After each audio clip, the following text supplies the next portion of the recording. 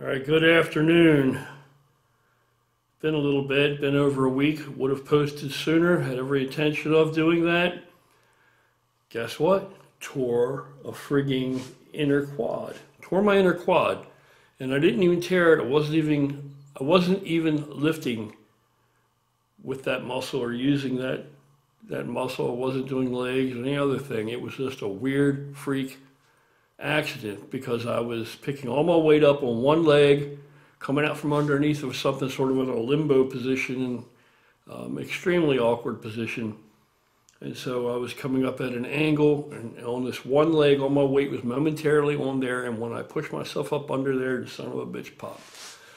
So that is the same inner quad, that right inner quad, just the same muscle that I tore back in like 2008 when I really was really large and when I really was lifting a ton of weight. And I was training legs when I tore it then. And it snapped across and up because it tore from down the bottom. And it snapped across and up my thigh. And it was a really very bad tear, you know. The whole leg black and blue, you know, a couple days after from all the bleeding. It was excruciating. It was a real son of a gun. So this was plenty painful, but it's probably a category or a class 2 tear, I'm sure, which that's a really wide range. They have like 3 different classes, like a class 1 or a category 1 is up as much as 5% tear, and category 2 goes all the way from over 5% to 95% or 90-some%. And then above 95% is category 3, and they consider that to be basically a complete tear, complete separation. So it could have been a lot worse. It could have never happened, which would have been better. So why is this bullshit happening? Well, it's because I'm 60 years old, and there's a cascading effect with all these hormones. When this hormone production decreases, these major players in your body, that shit doesn't occur in a vacuum. There's a cascading event. There's major hormones. They issue and control and stimulate the production of tons of enzymes, lesser hormones, and peptides. Now, I know everybody hears peptide. You're familiar with peptides as far as these research chemical peptides. However, most of the research chemical peptides are synthetic versions of natural peptides that are created in the human body. The human body has upwards of 60,000 natural occurring peptides within it. So there's a whole lot going on. And when one of these major, you know, like GH or something. And by the way, even with growth hormone, you know, you've all heard of growth hormone. You probably think there's one kind of growth hormone. Well, there's not. Your body makes 4 different kinds of growth hormone. So, like I said, it's this immensely complex cascading effect, and it's difficult to figure out exactly what the remedy is. Certainly, it's an easy enough pretty much stab you can take, a very well-educated stab at repairing it as quickly as possible. But then beyond that, I want to figure out what preventive measures I can take. What can I take to prevent it from happening again? What do I got to put into my body to replace whatever it's not producing enough of, so I can regain some of this muscle elasticity in these muscle fibers? And it has very little to do, in some cases it could, but it has very little to do with flexibility. You could be very flexible, all right? But we're talking about, first off, all muscle tissue, all muscle fibers are not designed to be that elastic. You have some muscle fiber is very rigid, you know, but we have muscle fiber that's designed to be elastic, have a great deal of elasticity to it so that you can stretch and pull on the muscle. But you take anything to its furthest extent, and you're going to risk an injury. So the difference between flexibility and elasticity is you can practice good flexibility, but in the real world, out there in day-to-day life, if you get yourself in a spot where the muscle is pulled, that it's under duress and it's being stretched enough, and then all of a sudden you're trying to push it, make it go in the other direction by contracting. You're trying to make it perform and do something out of that position. That's a sudden, you know, change of direction, and that is where this decrease in elasticity in the muscles as you get older, which happens in every individual person. It just happens at different times of their lives. You can't really say when it happens. So like I said, I wasn't lifting. It was just this oddball freak accident where I was lifting my body weight up and I was coming up in a really weird way. And I had all of my weight, only momentarily, but I had all my weight on this one leg, and I was driving myself up with that, trying to get up and out from underneath of something with that at an angle, and it popped. It popped, that inner quad popped. So I have gotten a hold of IGF-1, BPC-157, TB-500, and MGF.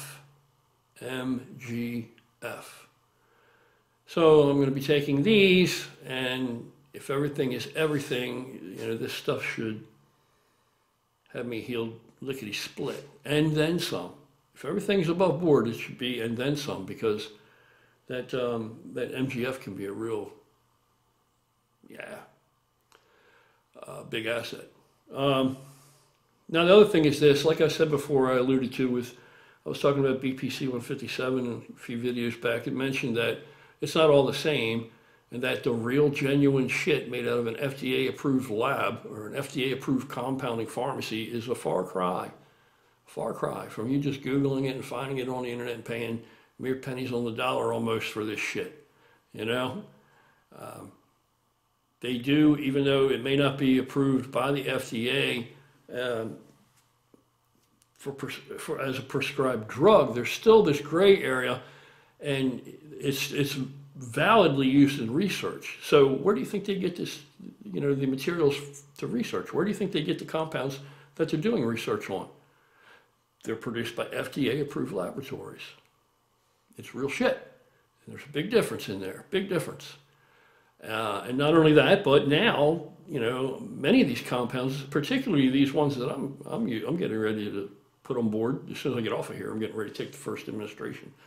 These compounds are used in the medical community and have been prescribed to patients post-surgery, for muscle tears and other things. So legit shit, FDA-approved lab.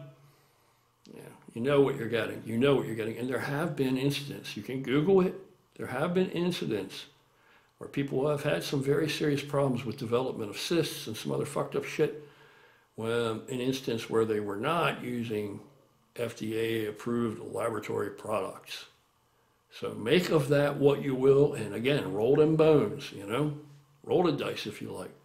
So what I'm going to do is, of course, I'm not putting all this bullshit on YouTube, just like for the same reason that I always said I'm not doing that kind of crap on here. But on my Patreon, I am absolutely going to show the compounds, what they are, how to reconstitute it, what amounts of bacteriostatic water to use to come up with what potency, dose-wise, how much to take, when to take it, how to take it, and every other friggin' thing, and where I got it. So it's going to be this experiment. I'm going to follow it on my Patreon, interspersed with other videos as we go, and we're going to find out. Did it have any factor? Did it actually make a difference? Not to mention, what is it going to do, that especially that MGF, what is that going to do for my physique, right? Because I'm going to augment that in. I'm going to take it anyway, so I think that's going in intramuscularly right afterwards, day after whatever muscle I train, or maybe right after. I'll have to really research it up. But that shit's supposedly, we'll see.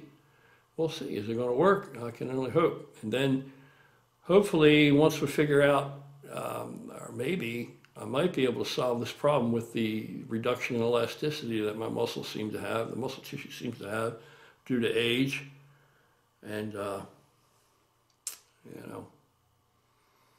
that's that. See if I can reverse some of that and get some young behaving muscle tissue again, if at all possible.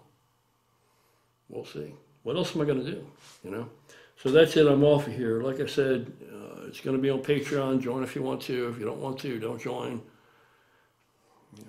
No skin off my nose either way. But I'm getting a little burned out on YouTube. I'm not going anywhere. I'm going to still be here in post, but I'm moving into revealing these other things that I practice and know about, and I'm not going to put that shit on here. Maybe a little bit I may mention here and there something, but I'm not really going to get into great detailed shit on here, because the potential for somebody to just take that and abuse that information, and somebody young, and also the nonsense and the mix and match tidbits they collect from this person and that person and this person, I don't want any part in that.